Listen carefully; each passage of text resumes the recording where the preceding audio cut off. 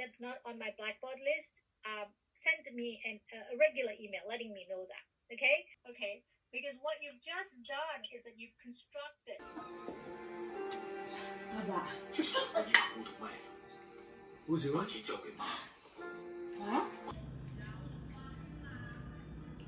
2 years ago, when this pandemic began, I was complaining about everything, such as my travel plans being ruined, not being able to go to class in person anymore, and being stuck at home indefinitely.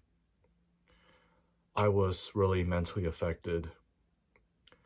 However, for me, a little bit too much.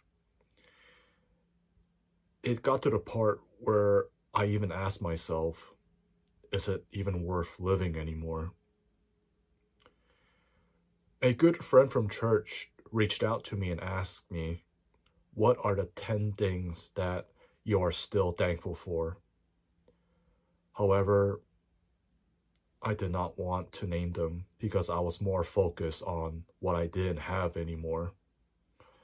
Well, looking back 2 years ago, during the stay-at-home order, yeah, it really sucked.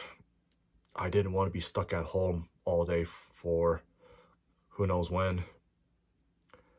But at least we were still able to do things such as watch movies, shows, and communicate with other people thanks to the internet. I was still able to continue my education in the virtual world, even though I hated it a lot. But most importantly, my family and I were safe and healthy while we were stuck at home. But I was still complaining about how COVID made me having to stay home for a period of time.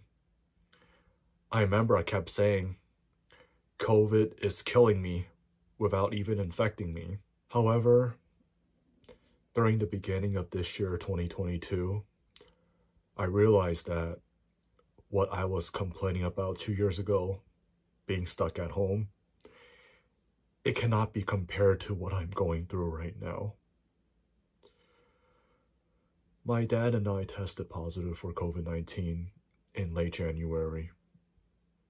Although I have fully recovered, I don't feel 100% normal. I am not as energetic as I was before I got COVID, and I find myself to be more sensitive than before. I'm just praying that this is not going to be long term. However, my dad is in a much worse situation. This is my dad as of today, February 13th, 2022. In addition, I have a family member who is an anti-vaxxer, tested positive and is currently in a vegetative state.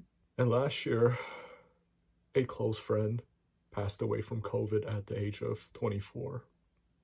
Now that I have become a victim of COVID and seeing people that I love suffering,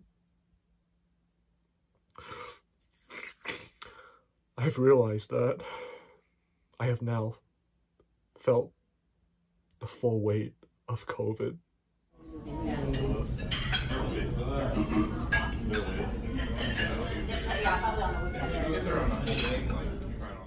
This past 2.5 weeks have been really hard for me and my family.